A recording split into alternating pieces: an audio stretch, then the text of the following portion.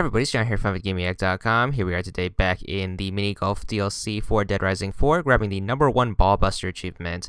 This is to use all types of ball busters at least once. You are going to have to do this in online multiplayer. I highly recommend doing this with a boosting partner, and a boosting partner that has a ton of patience, because trying to boost this is actually quite difficult and tedious. Alright, so when you're playing a round of golf, you'll notice these question mark power-ups right here. They will only appear in online multiplayer, so keep in mind this is the only mode you can get the achievement. So what you need to do is you need to make sure you make your way over there with both players. So use both players' turns and move as close to the question marks as possible. I recommend doing this on the Golden Apple Vineyards, simply because the question mark things are easy to get in all 4 of the holes here, so keep that in mind. So just make your way towards the center, and what you need to do is you need to pick someone who's getting the achievement. So I'm just going to pick my main profile. I'm doing this with 2 Xboxes because I can't find any help and the online is super dead in this game. So what you need to do is you need to line up the shot just right. It needs to go through the question mark power-up, similar to Mario Kart, and if you manage to land it clean, you should get a power-up.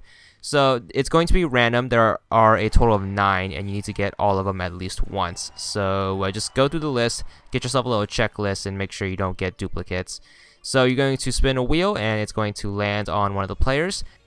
The player it lands on actually does not matter towards the achievement. However, there is an achievement to use one on one of the players, and you get it right there. You should probably already get that, since we are going for all 9 of them. Since we are going to be getting so many power-ups, you are bound to get one at least once. So that's an extra achievement that I threw in. Keep in mind you have to land the shots clean, so after getting the power-ups, your ball has to land in play. So if it goes out of bounds, you won't be able to use the power-up. It will just disappear off the board, so try to prevent that as best as possible. Whenever you're playing with your boosting partner, or if you're doing this with 2 Xboxes, your second Xbox, just make sure they skip getting any power-ups, and you should be good. So just keep going through the course. You do have to finish a game in order to save your progress, so you have to go through all 4 holes, but keep in mind there are other opportunities in order to get more ball busters. You should get this done in about 4 to 10 games, depending on your luck. Once again, it's completely random. You have a 1 in 9 shot of every time you get one of those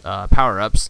So this may take a really fast time. It may take a very long time, all depending on your luck. But just remember to keep track of which ones you have and have not gotten, just like the mini games in Dead Rising 2, for example. So once you manage to get your last one, which once again should take quite a bit of time, so hopefully your boosting partner has the patience to do this. You can do this in private games.